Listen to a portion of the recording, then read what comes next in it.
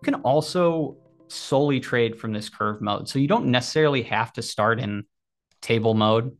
This is where we just were, and then we went to curve. So you can actually start here in curve instead and just go, oh yeah, I want to place a long call vertical spread on TSM for the expiration that I had selected. I can click on go. And now in this curve mode as well, we have our trade set up here. So it's based on personal preference if you like to go through the trade tab or the curve trading mode. In the curve trading mode, for the most part, you can set up legs by messing around with the call and put data here and setting up a trade through this. I think it might be a little out of scope for some here, but this is also a different way that you can look to set up trades, either by clicking on the bid or ask there of different options, but it can get a little muddled there. But for the most part, in the curve mode, you're using the strategy selector to, maybe we want to do a short strangle. We could set up a short strangle there, select our legs here, profit or loss zones, and everything is good. And then, when we go back to the trade table, we can do things a little differently. But for right now, let's go back to the trade table. And I want to show you guys setting up some ratio spreads and calendar spreads, because those are kind of the two big, big kind of hard stuff. And then Jay, good question, my friend. Thank you. I'll go back real quick. So Jay was asking the break-even points on this trade. So the easiest way to see your break-even point on this trade is essentially going to the P&L at expiration here. So setting up our chart like we just did.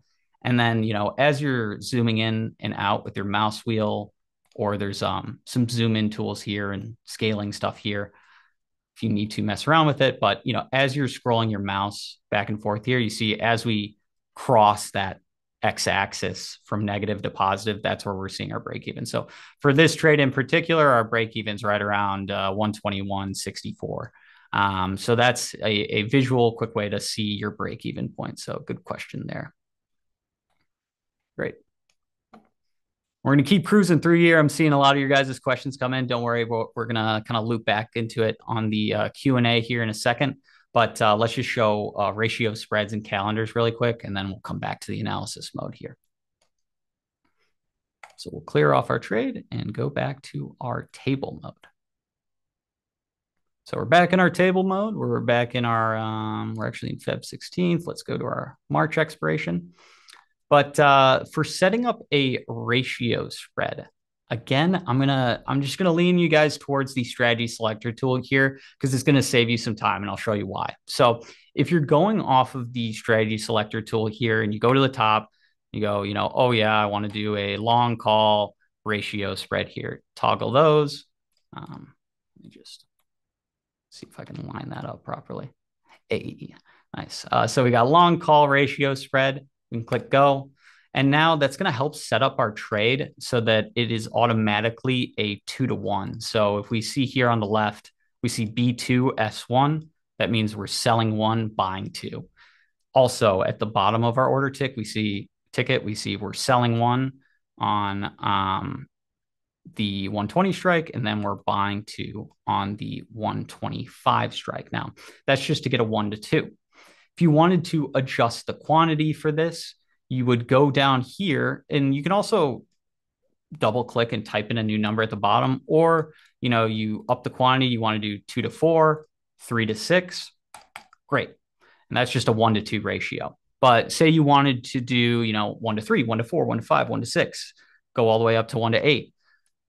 What you're going to need to do here, and this is very important, and even then, if you're like setting up butterflies or stuff like that, when you are setting up your trade here, you can actually left click and select individual legs. So I left click our long leg here on the trade table. Also, if I were to double click down here at the bottom of our screen, that's going to select that leg as well. So double click to select it. And then I can start messing around with the quantity here. And you see I'm going 1-to-3, 1-to-4, 1-to-5, 1-to-6, 1-to-7, 1-to-8. Whoa, good stuff. So, and that's where, again, if you're not using the strategy selector tool and you're just saying, oh yeah, sell the 120, click on the bid price here, buy the 125 by clicking on the ask price here. This is just setting up trades through clicking on bid and ask. But you see it's a 1-to-1. And then we would need to go left click, select, mess around with the quantity. If you're doing 2-to-1s, strategy selector is just going to save you a lot of time. So, and Anthony, I see. Yes, good statement there, my friend. But so that's just quick on setting up ratio spreads there. And then also let's cover calendar spreads. I must sound like a broken record at this point, but when you're setting up a calendar spread, there's two ways to do it. And honestly, I think the latter is going to be a little bit easier for most of you. But we do have calendar spreads in our strategy selector. So we go long call calendar, and that's going to set up our trade here. And at first, you're just going to see the front month and our sell leg there. You're not seeing our buy leg that's on the March 15th expiration. And that partially just comes with we're viewing a lot of strike prices right now.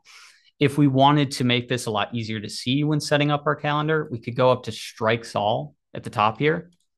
So strikes all, and then go to maybe 10 or 8. Let's do 10.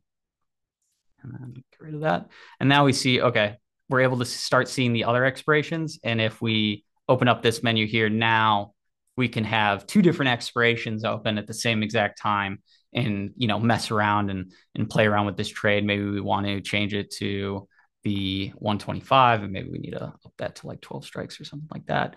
We could bump it up to the 125 there. We'll see these ones are market or strike prices are in dollar increments anyways. But that's where you can set up these different calendar spreads here a little bit easier. And now the latter, this is the other approach. So I'm just going to clear that out.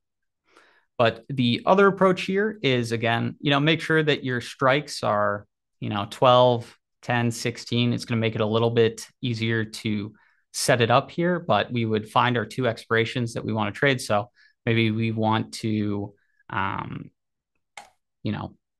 sell in the March 15th, buy in the April 19th here. We could then open up both these options expirations. And if we're on the call side and we want to sell, we're clicking on the bid price. So 120 strike, selling the call there, we got to click on this one right here. So we're clicking on 3 to sell the 120 strike. And now we have a sell leg there. And then we could go down here to the 120 strike on our call side for this April 19th expiration and click on the ask price to buy. So that is kind of just the simple way of setting up calendars, or the easier way of doing it. If you have strikes selected to all, I'm almost certain you're probably going to have a headache from the scrolling there. So very important little drop down there that helps you set up calendars. Awesome. And then again, the equities market is closed right now. Otherwise, I would just ship it off and show you guys. And this is all live trading account right here. I think we should be able to ship off some futures orders here a little bit later if we want. But let's go ahead and, just for example purposes, if we wanted to ship this order off, we got it ready. We can see our price here at the bottom. So we can actually see the market that this is trading at. Market's closed right now, so the bid and ask is a little bit wider. But based on the collective spread between these prices here, we're seeing that, to open this trade, the market's trading around between $1.60 debit to open versus about $2.20 to open. The mid price is at 190. That's what our default price is going to be on there. And I see some of the questions too for calendars in terms of probability of profit, max profit and loss. So it's a function of if you're not seeing those metrics there, and you're not going to, it's a function of that calculating the max profit and max loss for a calendar spread is inherently, you can make estimates, but you can't get a concrete number because there's 2 different expirations. So from a back end perspective, platforms like it just can't do it. And that's where it's eventually I think we might look at trying to build out those closer estimates, but that's why you might not see it on calendars. So good question there. from Sam. Sorry, didn't catch it earlier if you asked. But back to our question, or at least what we were talking about here in terms of the market for our trade here. If the market was open, I bet this spread would be a lot tighter. But as we get closer to the NAT price, we're more likely to get a fill. In this case, I'll just send it off at the mid price, go review and send, and we can see it's going to start working the next market session and send off our order. And what's nice is that, we're taken back to our trade table after we do that. We see our working order here in the top, but here we have our working orders listed on the trade table itself. And then what's really nice is the top right here. If you expand this window or this right side panel and then go to activity, boom. This is also going to show us all of our previous orders on our active symbol. So in this case, we just had that working order on TSM on our right side here. So maybe you're going to hop in, place another trade or check out a chart or something. This right side panel is super, super nice for, checking out your working orders. Maybe you're doing something else. You're looking through research and you're like, oh yeah, where was that working order at? Has it gotten filled yet? Maybe I need to, step it up a couple cents to get filled or get a little closer to the NAT price. What's really nice is that, on this right side here or in our positions tab as well, you can do the same, but really quickly, you can right click on your working order here. We have a quick action menu and we can go, hey, I don't want to place this anymore. I want to cancel it.